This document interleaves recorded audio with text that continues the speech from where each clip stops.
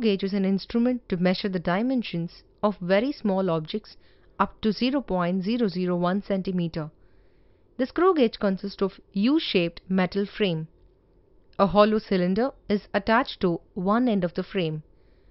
Grooves are cut on the inner surface of the cylinder through which a screw passes through. On the cylinder parallel to the axis of the screw, a scale is graduated in millimeter called pitch scale. One end of the screw is attached to a sleeve.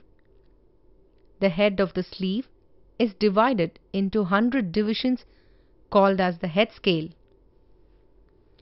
The other end of the screw has a plane surface.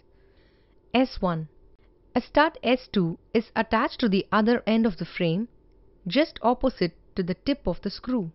A screw head is provided with a ratchet arrangement safety device to prevent the user from exerting undue pressure.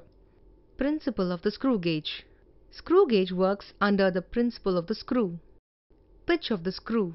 Pitch of the screw is the distance between the two screw threads.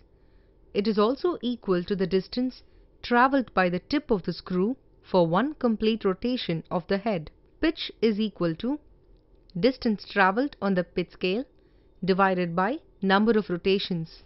Least count of a screw gauge. The distance moved by the tip of the screw for a rotation of one division on the head scale is called the least count of the screw gauge. Least count is equal to pitch divided by number of divisions on the head scale. Zero error of a screw gauge. The plane surface of the screw and the opposite plane stud on the frame are brought into contact.